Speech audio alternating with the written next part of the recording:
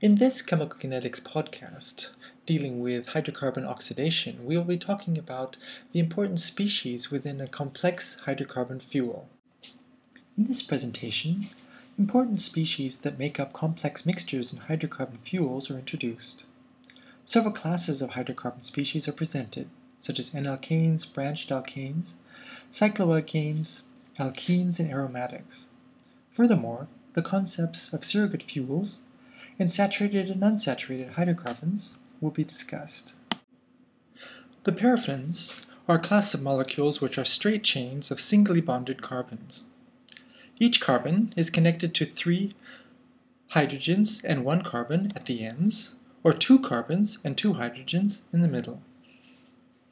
In this slide, there are several representations of heptane, from name and simple formula to 3-dimensional representations.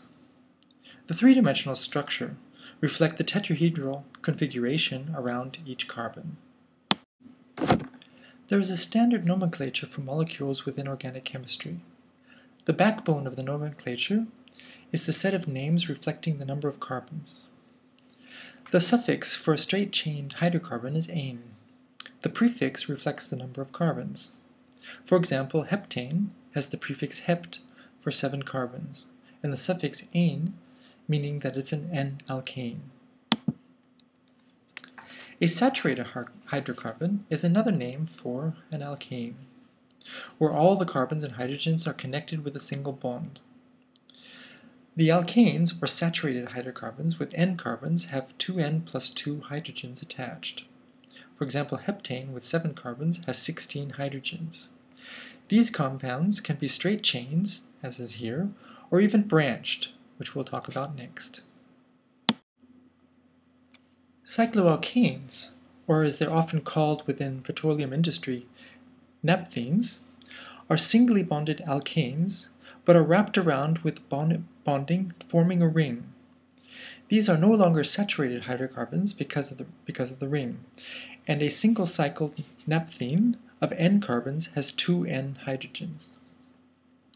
An important aspect in terms of the internal energy of the molecule is the strain energy, the energy that is needed to bend the normal tetrahedral shape of a carbon bonding to smaller angles. Note that with a 6-membered ring, the carbons can still remain in their tetrahedral shape, thus there is no ring strain.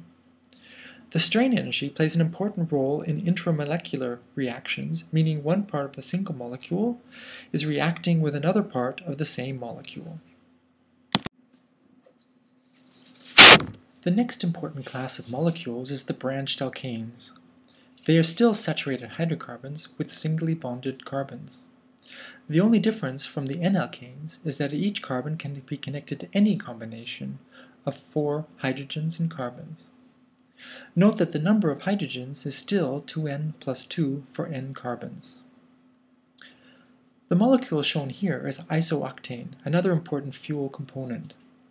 The bonding of isooctane is interesting in that it has several types, primary, secondary, tertiary, referring to how many carbons are attached. This distinction is important for reactive chemistry because each type of carbon, whether as primary, secondary, or tertiary, has significantly different reactivity.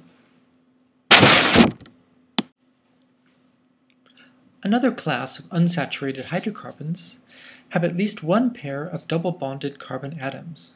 They are not saturated with hydrogens. The suffix changes from -ane for singly bonded hydrocarbons to -ene for doubly bonded hydrocarbons. The double bond is also not in the tetrahedral anymore, rather it is flat. Hexatriene has 6 carbons, hex, and 3 tri, double bonds, ene. With each bond being flat, the whole molecule is flat. This will be an important aspect in the formation and structure of the next group, the aromatics. Aromatics are an important structure within combustion chemistry. The interesting aspect of an aromatic, like benzene, is that the 3 double bonds making up the molecule resonate, a very special, stable electronic bonding form. Another interesting aspect of benzene is that the carbons are all the same and indistinguishable.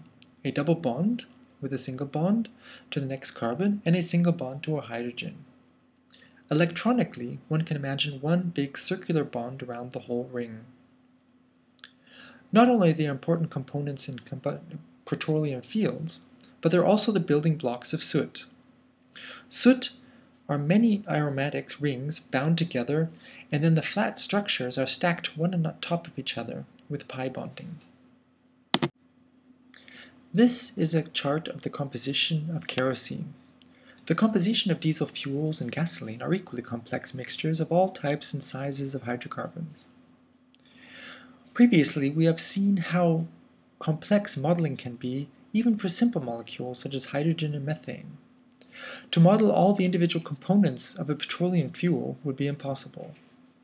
For this reason, a modeler chooses a few critical components matching both the reactive characteristics and also the physical characteristics, such as density, boiling point, etc. Due to the complexity of normal fuels, they can really only be modeled by simpler approximations, called surrogate fuels. A surrogate fuel is defined by selecting one or more components of the complex fuel which are representative of the reactive behavior. In addition, consideration about the physical properties, for example density, have to be taken into account. The classic surrogate fuel for gasoline, which is also used in the definition of motor and research octane numbers, MON and RON respectively, is the primary reference fuel, which is a mixture of isooctane and N-heptane. Recently, some aromatics have been added, such as benzene, toluene, and propylbenzene. Common surrogate fuels for diesel include the primary reference fuel supplemented with larger linear alkanes, typically decane or dodecane, or even possibly alpha-methyl naphthalene, a double-bonded aromatic with a methyl group. Surrogate fuels for kerosene are commonly large linear alkanes such as decane or dodecane, with, for example, a methyl cyclohexane or other cyclohexane added. Other additions include simple aromatics such as toluene. Biofuels are often considered to be conventional fuels with some additives of alcohol, methanol or ethanol, or ethers. Ethyl tertiary butyl ether, ETBE, or methyl tertiary butyl ether.